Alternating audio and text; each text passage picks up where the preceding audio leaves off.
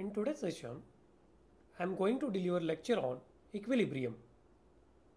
Basically, we focus on spherical cylinder.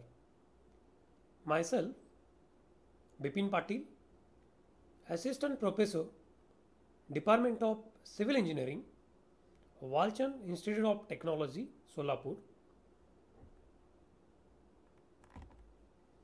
These are the learning outcomes for today's session.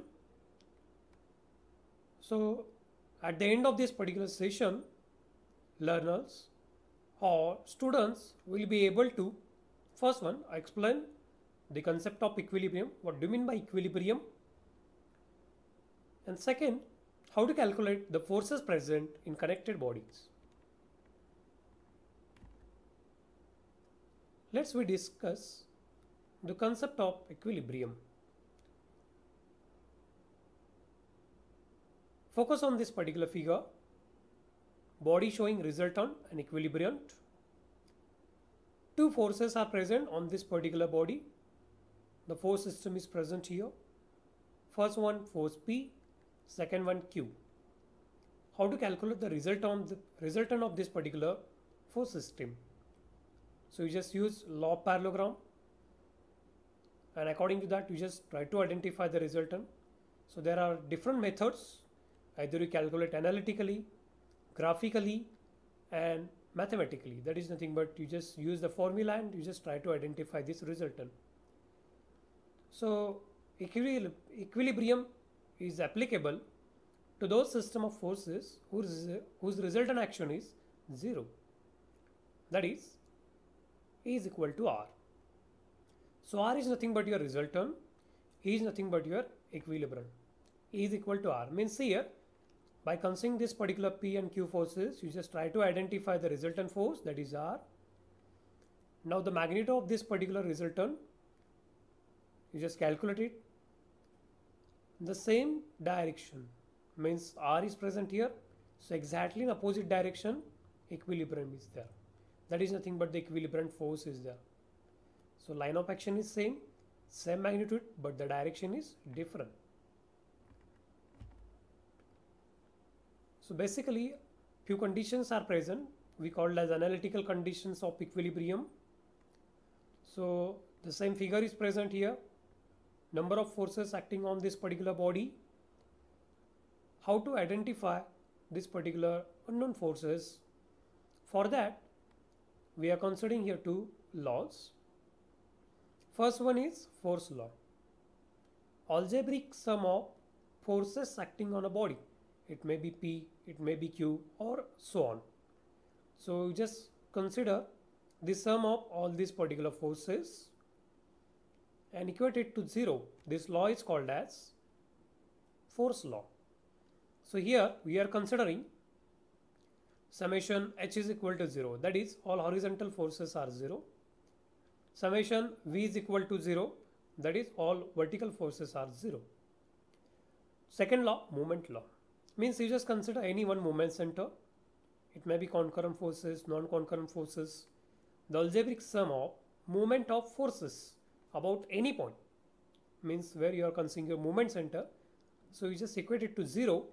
That is nothing but moment law of equilibrium. That is, summation M is equal to 0. Few steps we required to identify these particular forces, unknown forces, when body is in contact with other body. First step, identify the contact surfaces. Okay, you just observe this particular figure in your problem statement and identify the contact surfaces. Step 2, draw the free body diagram by removing contact surfaces.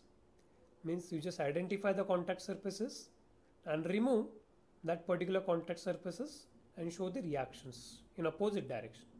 Step 3, apply the equations.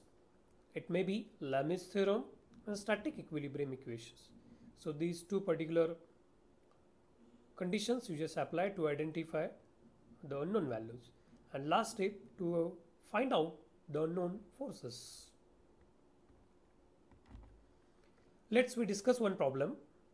A sphere of weight 50 kiloton, weight of this particular sphere they are given, And the radius of this particular sphere they have mentioned 10 centimeter. Arrest in a channel shown in figure. Find the reactions at a point of contact. So two contacts are present here. One is here, number 1. Second one is number 2 here. And the inclination they have mentioned with respect to x-axis 60 degree at one side and 30 degree at another one side. Now my dear friends, these are nothing but your two contact surfaces. Remove that contact surfaces and show the reactions in upward direction. So here we are going to apply two conditions. One is Lami's theorem, second one is static equilibrium equation. So see here, this particular picture is present here. This is the free body diagram of this particular picture. So you just observe here initially O point, that is your center. Weight it acts in downward direction. So I have mentioned here. R1 first reaction at first contact surface. R2 second reaction at second contact surface. Now see here, Lami's theorem we are going to apply. Either all these forces acts the center of this particular point towards the point or away from the point. So according to that, you just prepare a geometry. And this angle is similar to this particular inclination with respect to x-axis. So R2 30 degree with respect to y-axis and R1 60 degree with respect to x-axis. Now here we are considering with respect to y-axis. So now you just forward this particular force in this direction.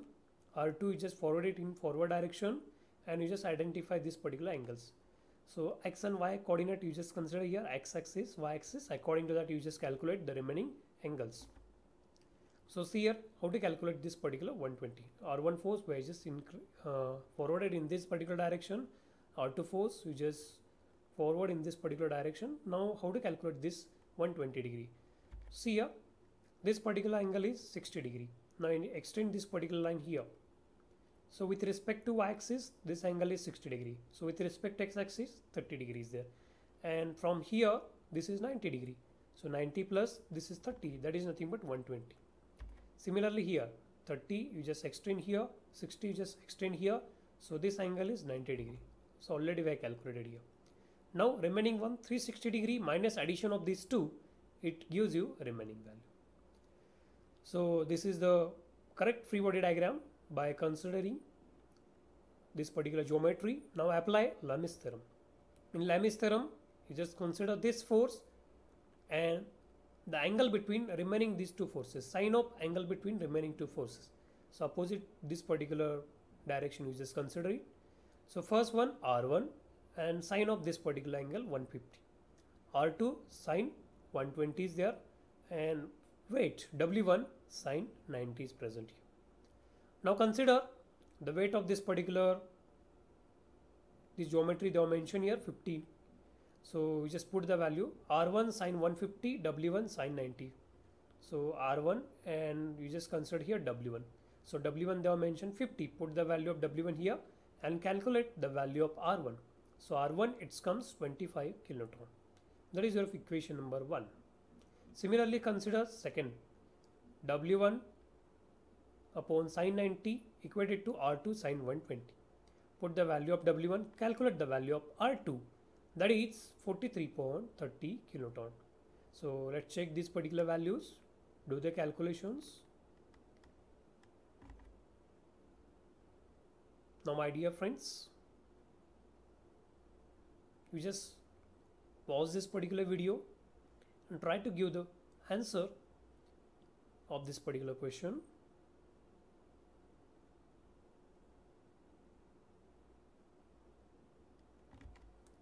This is the answer of this particular question.